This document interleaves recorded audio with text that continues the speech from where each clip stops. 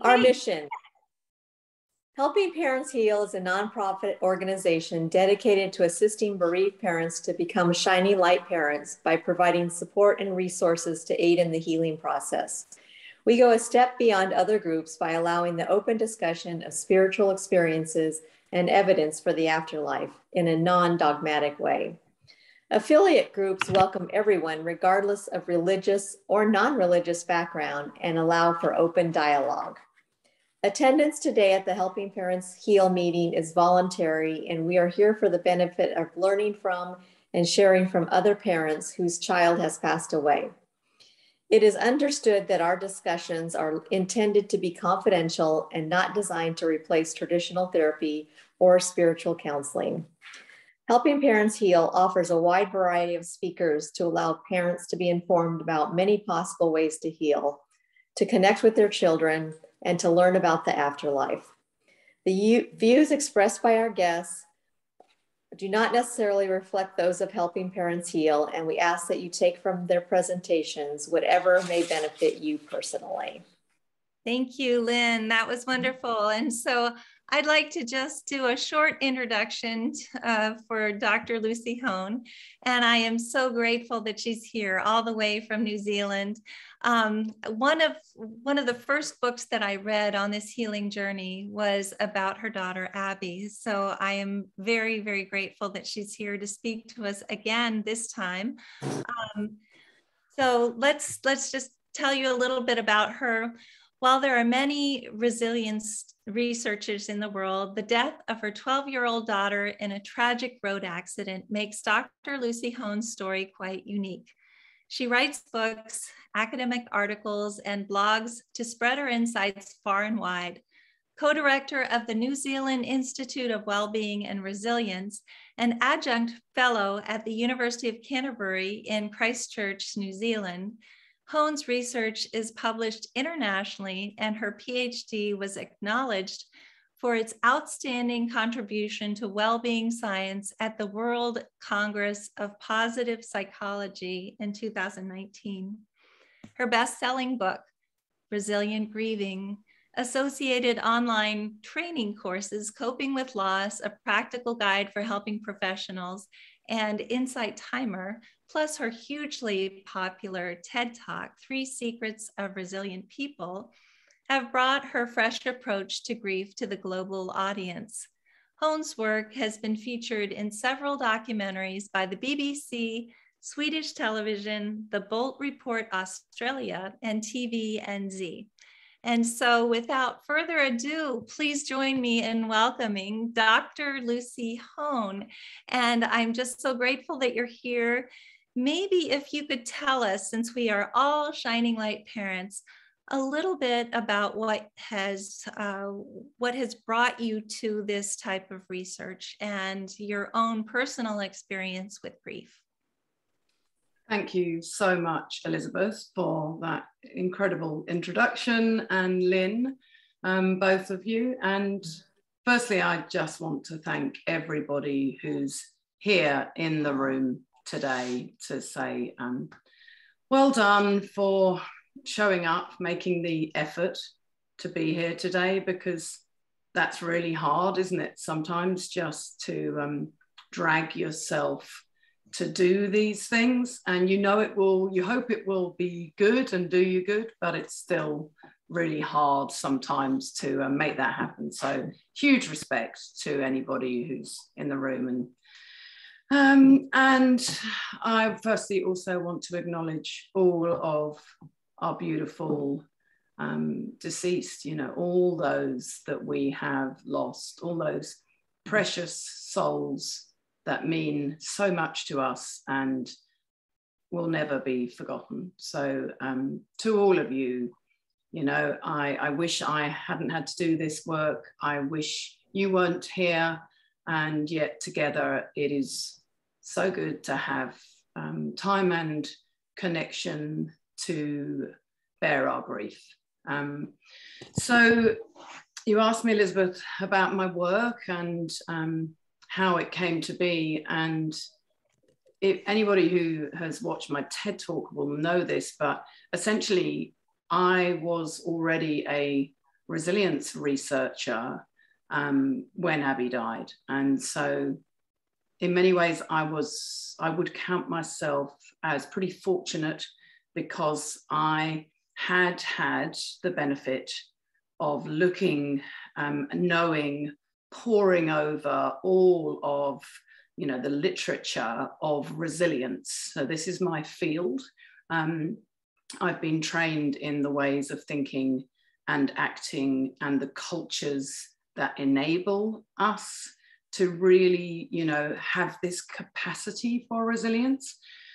And so when our dear girl, Abby, who was 12 years old when she was killed in a car crash back in 2014, when she died, I think I do consider myself fortunate in that I had all this knowledge. So resilience research is about the ways of thinking and acting and environments that enable humans to cope with terrible adversity. And I want to stress from the beginning that resilience isn't about taking away your pain, because nothing can do that. And that longing and keening for those that we have lost it doesn't take away those negative emotions. But what I can say is that applying the tools of resilience to the bereavement context have, I think in technical terms, we would say they have supported healthy adaptation to loss. So that's the jargon. But in essence, what that means is it helped me, knowing this stuff helped me muddle through, and it gave me, I guess, you know, ways of thinking and ways of acting that I knew had been effective from the studies I'd seen for all sorts of people in experiencing all sorts of traumas and stresses and disasters. And so what I did was take that body of knowledge of resilience psychology and experiment to see how useful it was for me when faced with my own grief. And to, you know, cut a long story short, what my experience and all the training that I have done with other people since has shown is that for many people, for most people, it is possible to grieve and live at the same time. You know, it's not what we choose. It's messy. It's tough, but actually it is possible to relearn how to live in the world and learn to live without your loved one that you have lost. That's beautifully said. And I also know that you have two beautiful boys who were in their teens when Abby crossed over and who are now in their 20s. And I would love to hear from you if it is possible to teach teens and kids who are in their 20s, or basically siblings, about resilient grieving, and if it's something that has worked for your boys. Thank you. And it's interesting, Elizabeth, Lynn, everybody who's here today. The first thing I should say to you is that for many years, I refused to talk to anybody in public, like on an interview or a webinar such as this, about my boys, because they were 14 and 15 when Abby died. And as anybody who's been the fortunate parent of teenage boys will know, they're not really most in touch with their emotions at that point. And they don't, well, they might be in touch with their emotions, but they definitely don't want to talk to their mum about them. So I learned pretty quick to leave them. I'm going to say leave them alone with their grief and not pester and interfere and, you know, keep asking them about it. I kept, we were all living at home, you know, they're at 14 and 15. That was one blessing, that I was lucky enough to have them under our roof still. So I could keep a close eye on them. And they seemed to be doing pretty well. They went back to school 3 weeks after Abby died. And I knew, because I've lived through a series of terrible earthquakes here in our hometown of Christchurch, I knew that when you've had a traumatic experience, the most helpful thing you can do is try and put some kind of routine around your everyday life to tell your poor traumatized brain that it's the time for fight or flight is over and it is safe now to go back to normal. So in doing these kind of very everyday things like getting up, having breakfast, getting on the bus, going to school, being with their friends, coming home on the bus, having dinner, watching TV, doing a little bit of prep homework and going to bed, that I knew was probably the best thing for them. So they did that and they seemed to be okay. And then I looked into the bereavement research even more because I was really curious. I was worried that they would, by not demonstrating any signs of outward grief, that maybe they would be succumb to delayed grief. As a mother, I really worried it would come back to bite them. I don't know if any of your listeners today have had that phrase in their head, but that was what was really worrying me, is if they don't address it now, is it going to come back and bite them? And actually, so I was delighted to discover and read the research that suggests that many people don't really have those outward manifestations or, signs of grief. That doesn't mean that they're, clinically, it doesn't mean that they have got complicated grief, we call it. It doesn't mean that they're going to get delayed grief. It doesn't mean that they are not processing it all internally. And actually, best of all for me, really, there's very little evidence that those people do get delayed grief, that they get it as a sort of later onset.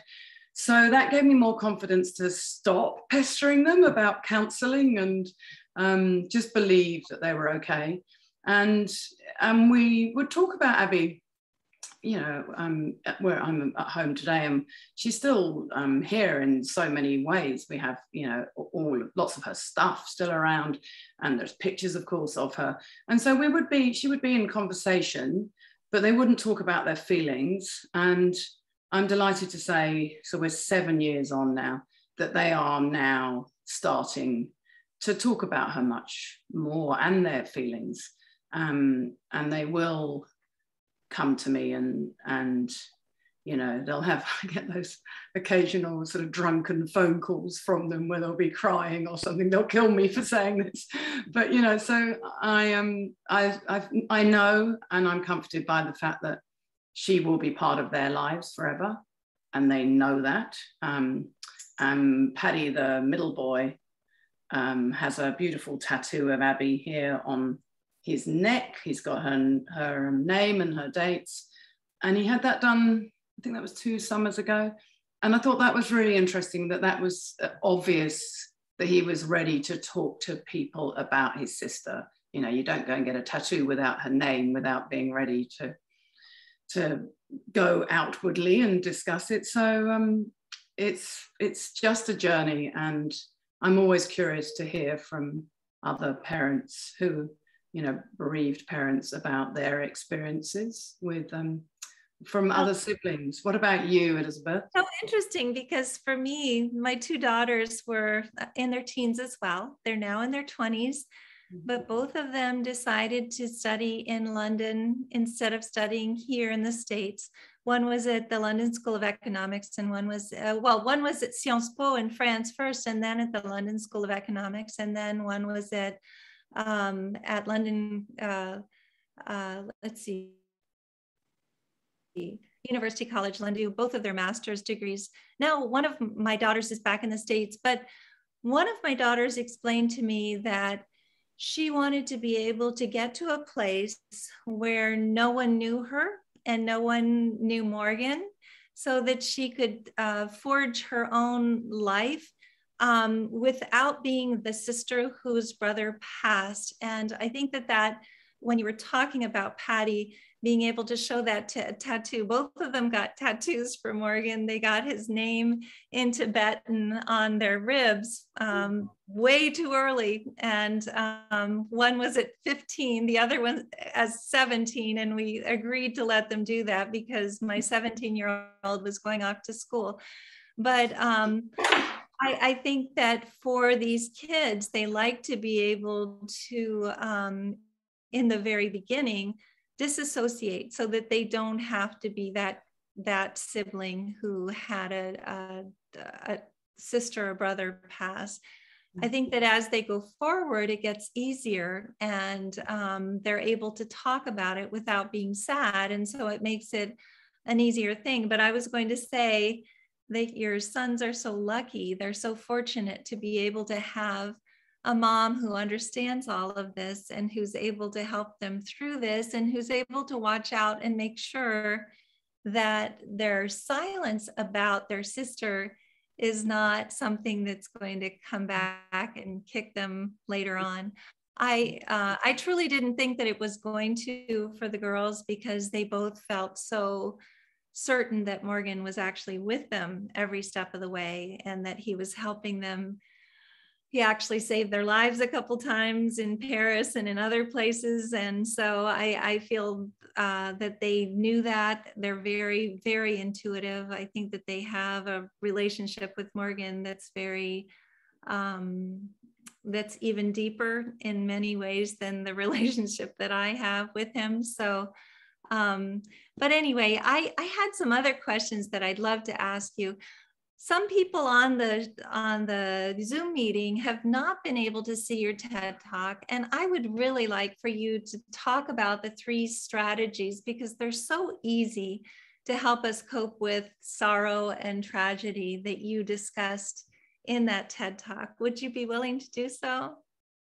Yes, of course. And I need to say first, it has absolutely staggered me, the reaction to my TED Talk. I had no idea. You know, I did it at our local, I did it because I agreed to do it because after the earthquakes, we lost 80% of our city buildings here in 2011.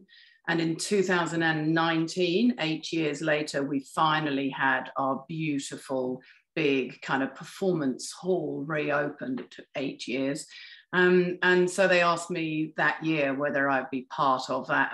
And given my topic is resilience, it felt so fitting to be there. So I said yes. And I really hate public speaking. I now do so much of it that actually in reality, I don't hate it as much as I used to, but I can see that I'm shaking the whole way through that TED Talk. I just hated the whole day, really. I loved everybody else's, but hated mine. And because, of course, of the COVID pandemic, it just went viral last year because clearly everybody is Googling how to be resilient. And I think it is fair to say that resilience is a really little understood concept. People know they need it, they know they want it, and all of the work that we do with organisations all over the world at the moment, it is driven by the fact that they come to us to say, can you help explain to us how we can build resilience in our teams? And so then I think the TED Talk resonated because while there are lots of different ways to build resilience, and of course you have to find what works for you, that is the most important thing, and you have to live in a culture and a situation, an environment that enables you to be resilient. You know, if you're sleeping rough and you're sleeping in your car and you've got no money and no job, it's a lot harder to be resilient. But if you're not doing those things and the environment is conducive, there are ways of thinking that can really help. And so I picked the 3 that had really helped me. And they clearly just resonate with people. So the first is to understand that I think I say in the talk that shit happens, you know, that suffering and struggle, as much as we loathe it, is part of life.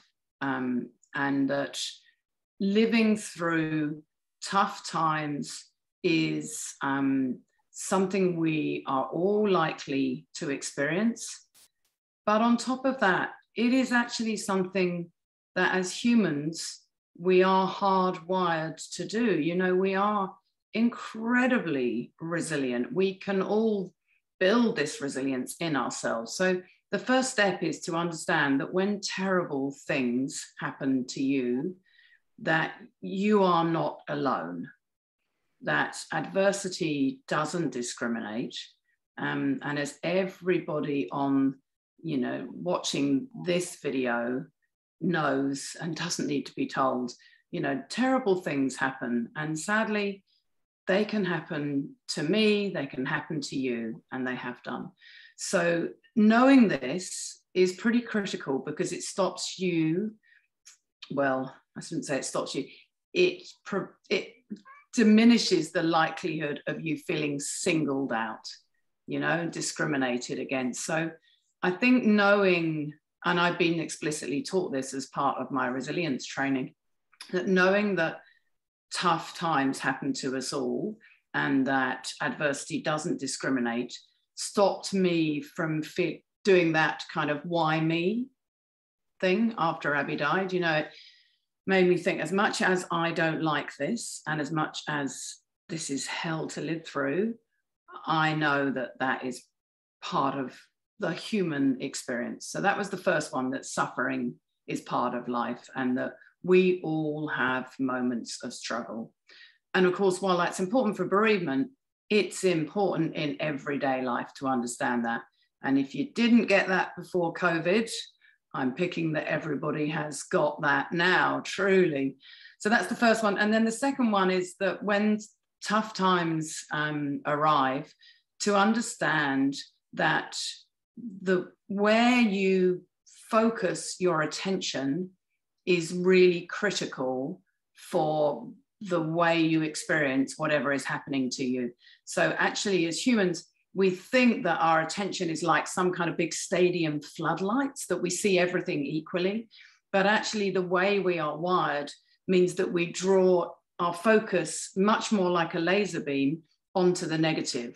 And sometimes that's useful and helpful for us as humans, but actually in a situation where you have lost someone, you are going to be dwelling in the negative anyway. And so what my training had taught me was to be really selective and careful over where I focused my attention, so that I also made sure that I was noticing the good stuff that was still in my life.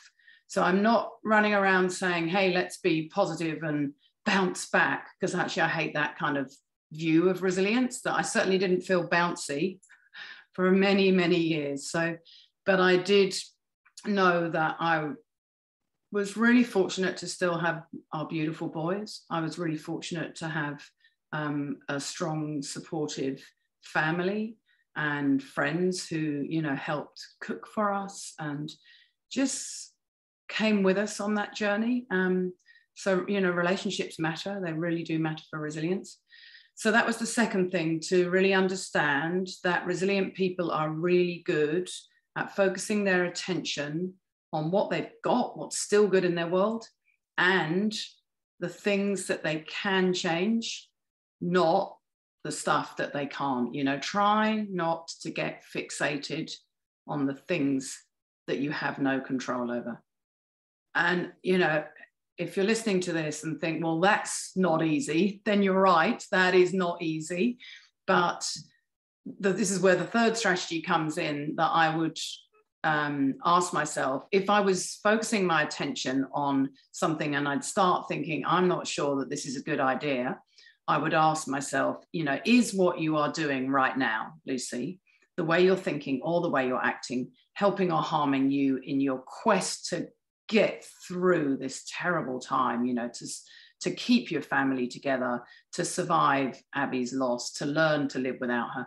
So it would stop me, for instance, from trawling through Instagram pictures, you know, late at night, looking at her, or nowadays what her friends are doing. And it kind of puts you in the driver's seat, asking yourself, you know, is what I'm doing. So whether it is the 5th glass of wine, whether it is trawling through the, media notifications that keep pinging up on your phone, whether it is, I don't know, reading the coroner's report. I never read Abby's coroner's report because the word coroner makes me feel sick.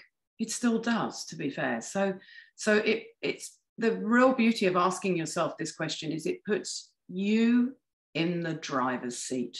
And it also implies that you know what's best for you.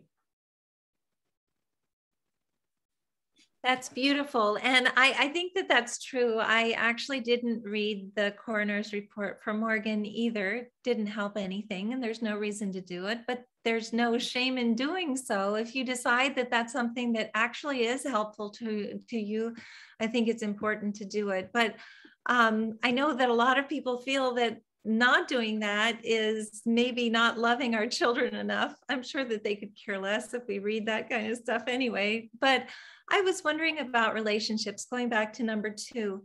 Did you find that keeping those relationships used to be so important to you in your life was more difficult after Abby transitioned, or was it easy to keep these people in your life that are so important to you?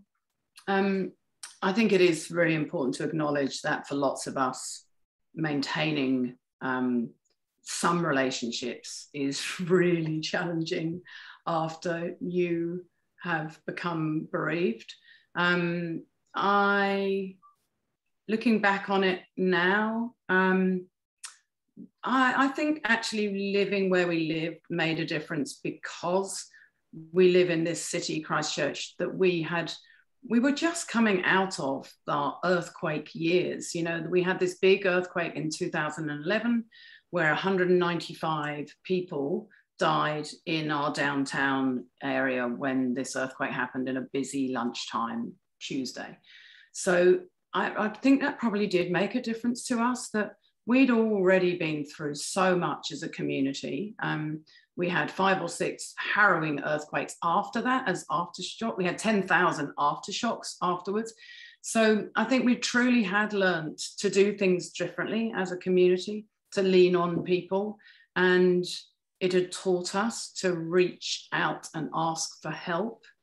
And so maybe for me, I was a bit more practiced at it. But I also think if I think back to those early weeks and months, I was in no fit state to do anything. I doubt I could have, I don't know, really, it's just such a terrible, bleak time, isn't it? And for anyone who's listening, who's in that first year or even 2 years, I really want to say to you, it does get better.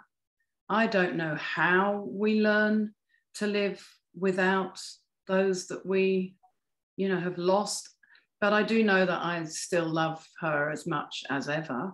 And I think it's really important to think about your relationship with, your child as well. And for me, that was a real breakthrough to understand that I could continue to love Abby even in separation.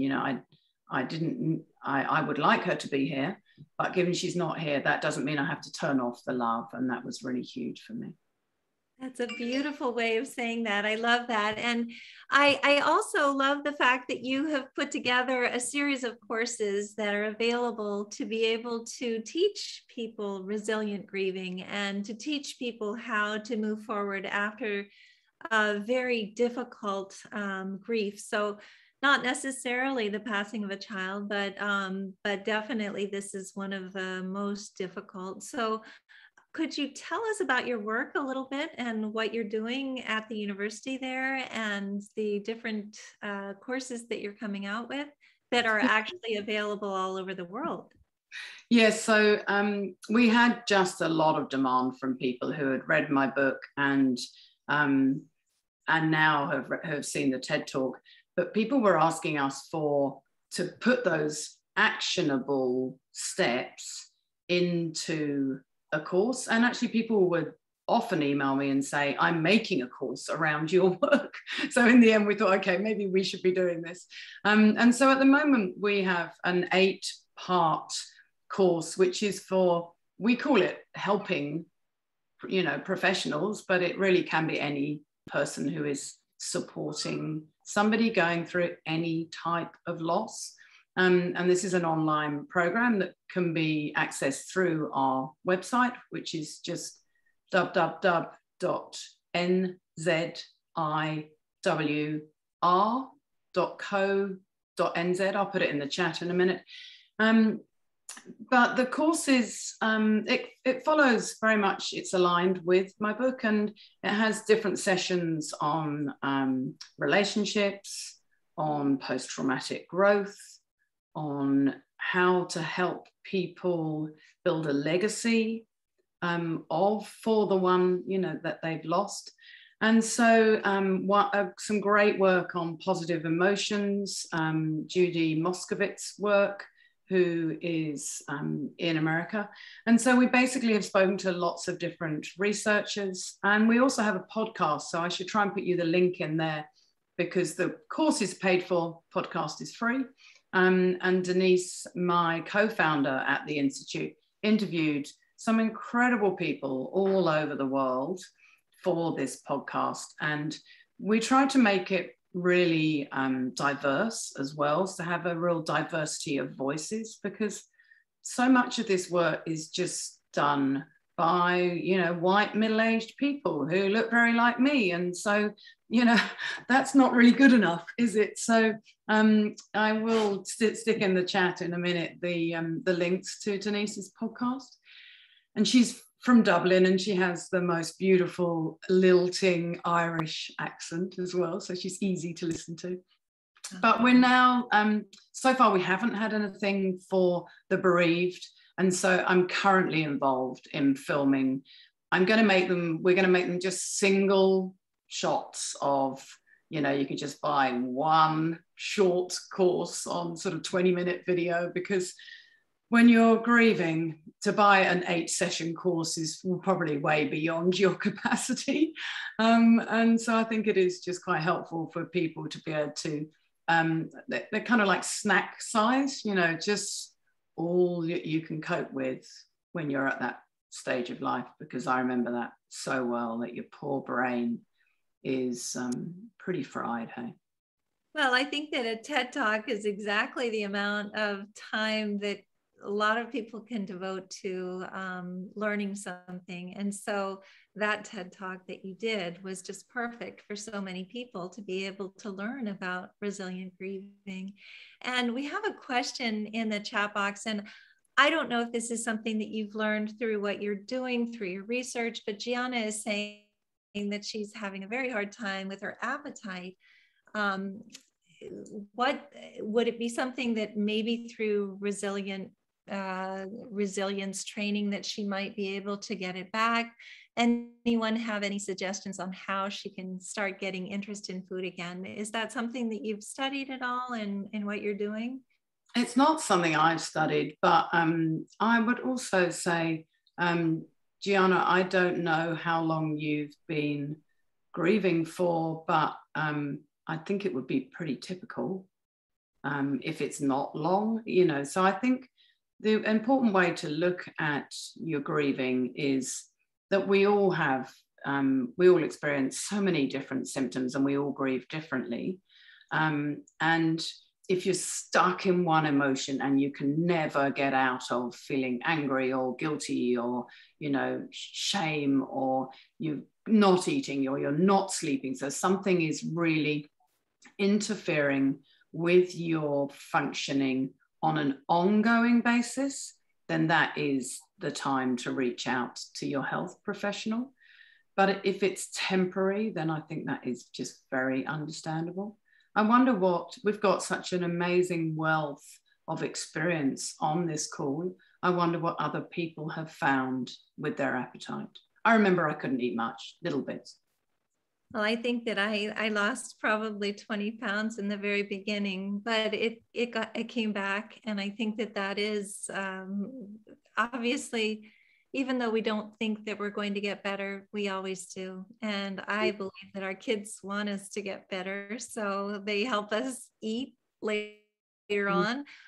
And maybe that's an issue right now.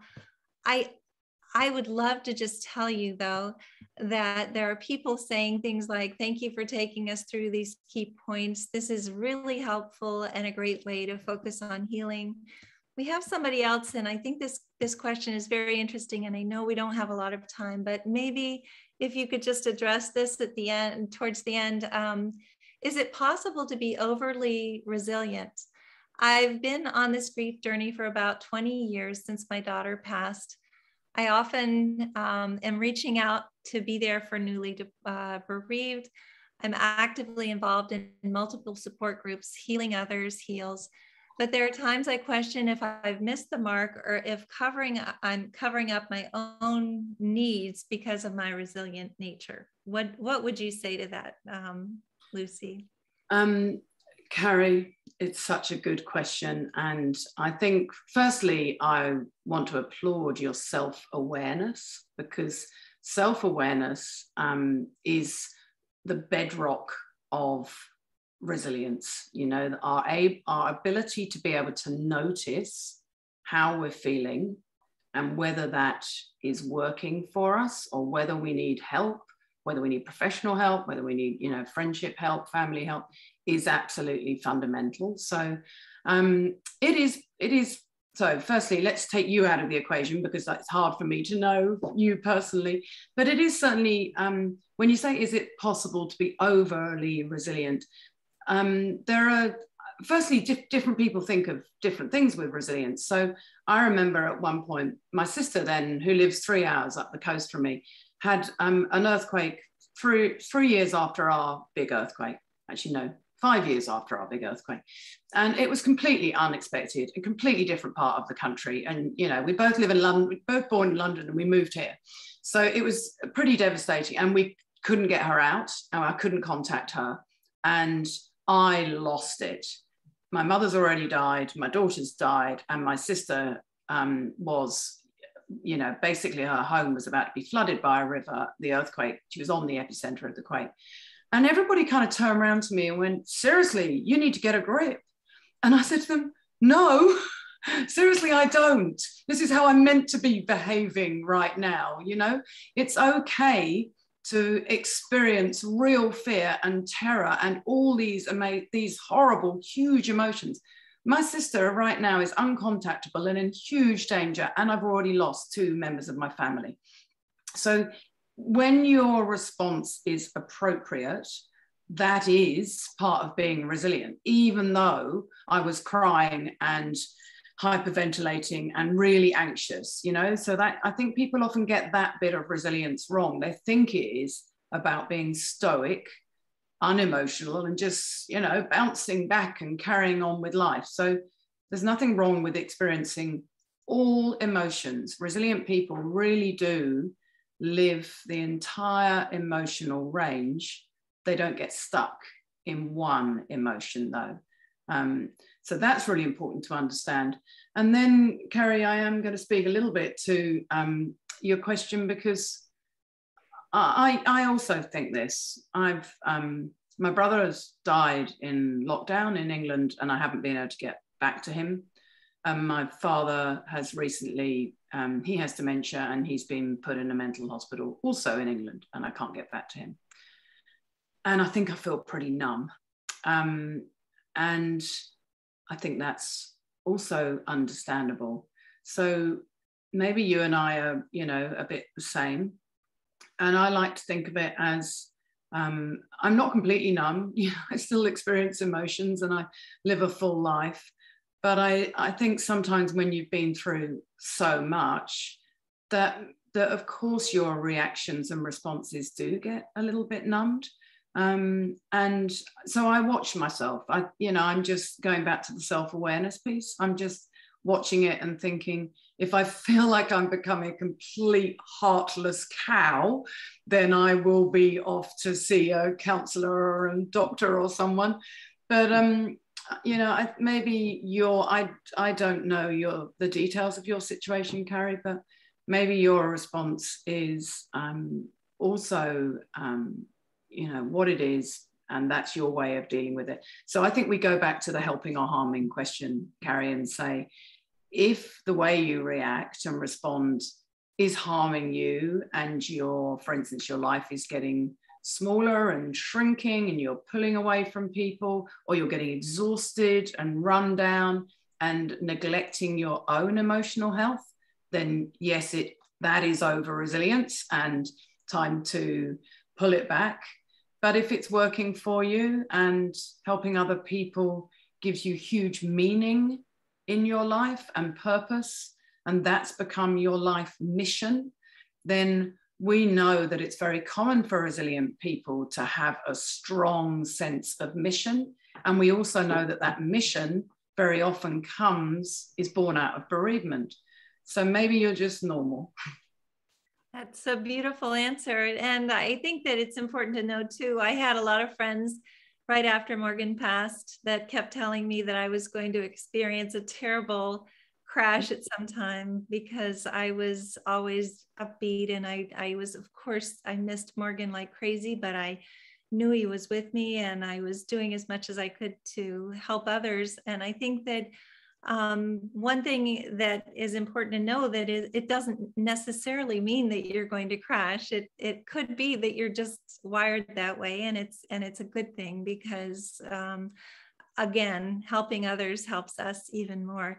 But I wanted to just ask how your sister is. Did she get out of that flooding? And She did. Yeah, she lost her home, and to be truthful, she and I did have a chuckle the other day of saying, seriously, it is kind of unfathomable to imagine that our father is now also in a hospital, and we can't get there. We can't get to England. I mean, I haven't actually even told any of my friends here, because I just don't really know what I think myself, really. Yeah, my sister and I are pretty close, and we have been through a lot, but we also really choose to tune into the good stuff. And she has the most beautiful, incredible 5 children, but her 4th child is a 24-year-old Down syndrome hero. And last year, her 2nd son managed to somehow get himself on the sailing boat at the America's Cup. He was a builder. He went to be part of the team as a builder and started going so well in the gym on the grinding machine that he got put on the boat. So they won the America's Cup. And so Rufus, our Down syndrome nephew, was on the front page of the paper and in TV holding the America's Cup. So I think we both just think that life's pretty crazy, hey? And on a serious note, for everybody here, when I think that how sad I am that I will never be able to go to, Abby's wedding, or be part of her life and have her grandchildren and things. And it's easy for me to imagine all the things that I won't be able to do with her, and because of her not being here. But what I think is really amazing is that you can never foresee the good stuff that is ahead. And our America's Cup summer journey was just like, we'll drink in that good stuff, because that was a moment none of us ever saw coming, and truly has filled up our cups for quite some time. Abby was sailing with him on that ship the whole time. I'm sure 100%. I just think that that's beautiful. But you're right. There's so much good stuff to come, and there's no way to gauge it immediately following the passing of a child. But we find out as we move forward, and it does get easier. This journey gets easier, and that's the most important thing to understand, that it doesn't stay this hard forever. And I love the way that you speak, Lucy. It's just beautiful. And I know that we are running over time. We were supposed to only do 40 minutes. It's already been 47 minutes. So maybe if you want to just wrap up with just a few words to our parents, that would be wonderful. Thank you so much, everyone, for coming today. And, if you're watching this video later, then actually all I ever want to say to you is to just believe that you can get through this, that as humans, we are hardwired for resilience. We have this incredible capacity to adapt and change in even the worst circumstances, you know, and in ways that we never want to change, but truly you can relearn to live in the world with help and support and time, and work out what helps you and what harms you in that process. And I truly do believe you can learn to live and grieve at the same time. That's beautiful. Thank you so much. And at the end of all of these meetings, we always ask people to unmute and say thank you and goodbye. And I will make sure to put all of the information about your courses as well as your TED Talk in the information that I'll be posting on YouTube as well. But thank you all for coming. And if you'd like to just unmute and say thank you and goodbye to Dr. Lucy Holmes, coming to us from Thank you. Thank you. Thank you, Dr. so much. Thank you. Thank you, everybody. Thank you so much. Thank you. Have a wonderful evening, and we'll see you tomorrow. For tomorrow is going to be Pauline, and then we also have Andrea Corey for sound healing. So please join us, and we'll see you then. Take care. Bye. Good night, everybody. Bye. Thanks, Lucy. Bye-bye. Thanks, Thank you.